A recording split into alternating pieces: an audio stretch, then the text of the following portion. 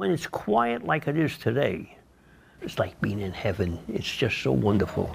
And at that point, I begin to see that maybe I've done something here.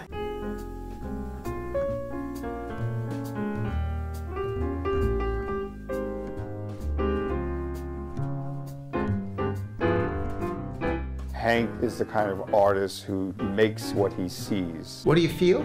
A connection. What in my life has brought me to this moment when I see that face and it makes something happen within me? How did he see that? How did he know that? How could he pick up so much from a person sitting across the aisle on a subway?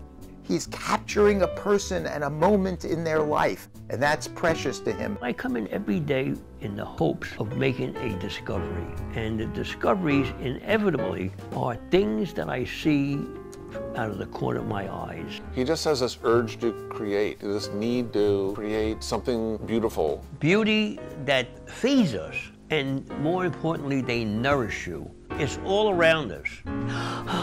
I get like that, you know, it's wow, wow.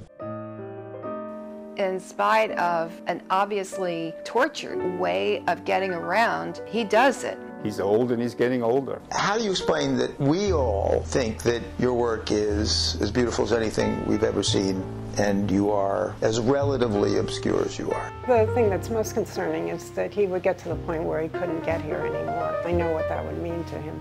I spent my entire adult life trying to figure out, why am I doing this? What does this mean? If I have to stop, I have to kill myself, because this is me. This is his religion. It's what he has to do to live. If it's so bad and I'm not going to be here so much longer, whatever I want to do, I had better do it now.